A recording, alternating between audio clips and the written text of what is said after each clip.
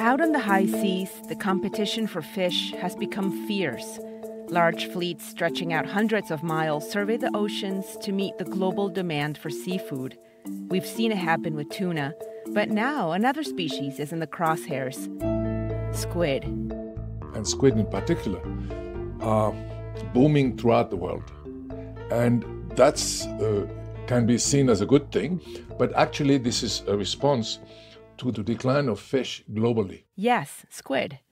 That chewy meat that's breaded, fried, and doused in marinara sauce to make calamari. It's increasingly becoming a hot commodity. And as it turns out, the race to net the cephalopod is pitting local artisanal fishers against huge multinational fleets. These industrial boats routinely go into these prohibited areas. And also as the fish populations decline off the coast, these local artisanal fishermen have to go further and further offshore, staying longer at sea, which also increases their risk.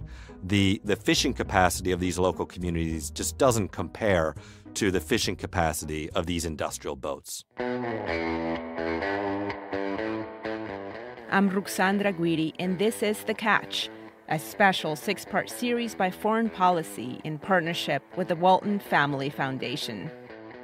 With each episode, we'll follow the squid starting off the coast of Peru through to processing plants and eventually to your plate.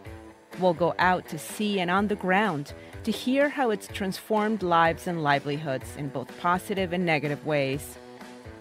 We'll meet the regulators, law enforcement, and government bodies trying to protect the species. Unlike other products, if a fish comes in to the border, you can't tell on the face of it whether it's lawful or not. We'll hear how new treaties may finally protect global fishing stocks before it's too late.